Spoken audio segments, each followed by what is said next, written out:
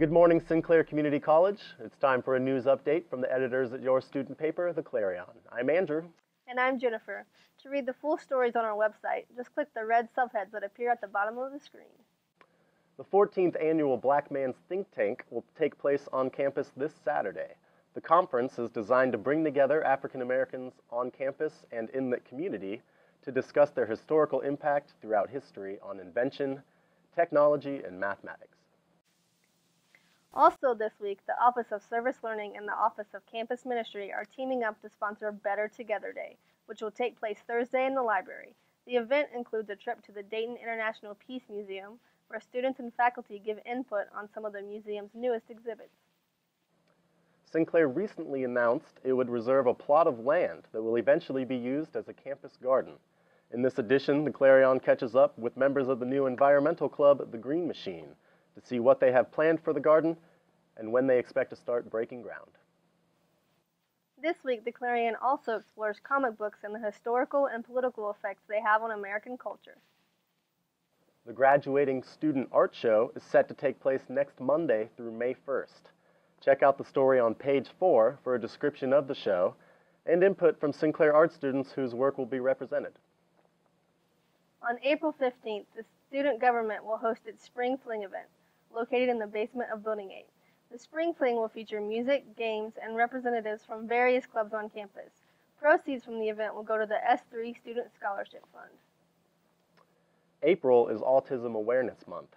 This week's centerpiece recognizes the disorder by featuring Amber Esquivel Wright, a Sinclair student and mother of an autistic child. Oh, I would love to light Sinclair blue. I really think that Sinclair should step in as a college because they have students that are autistic, they have families.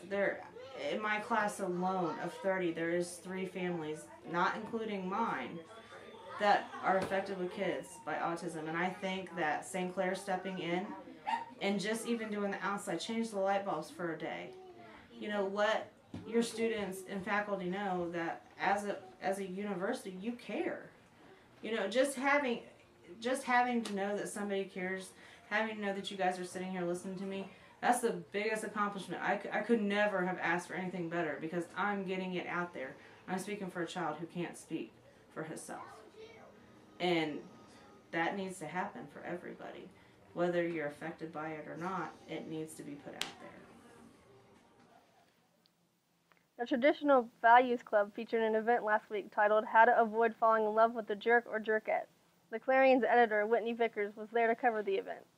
Was what we're talking about. It comes from a book called How to Avoid Falling in Love with a Jerk or Jerkette. And the whole goal of the book is how do you pace a growing relationship so that you can avoid getting hurt, or at least reduce it, because there's no foolproof method. But the beauty of it goes through a method of how do you keep balance in the bonding that happens between 2 people and making sure that you grow a loving relationship and you pace it in certain ways that you reduce that hurt. He's done a lot of research and he talks about the difference between deciding and sliding. And deciding means that where I make a commitment and I'm going to go into this with a commitment to the person, versus what a lot of people do when it comes to cohabitation is we slide into it. You know, we start dating and we realize, oh, this is great, we're over their house a lot, and so I'll just leave a toothbrush over there, and then I'll leave some clothes over there, and then before I know it, it's more economical for us to just move together, and then we'll pay, and then before we know it, we've kind of slid into this, versus made a decision of, I'm committed to you, you're committed to me, and we're going to do this, you know, come heck or high water. For more on relationships, see Whitney's story in this week's issue.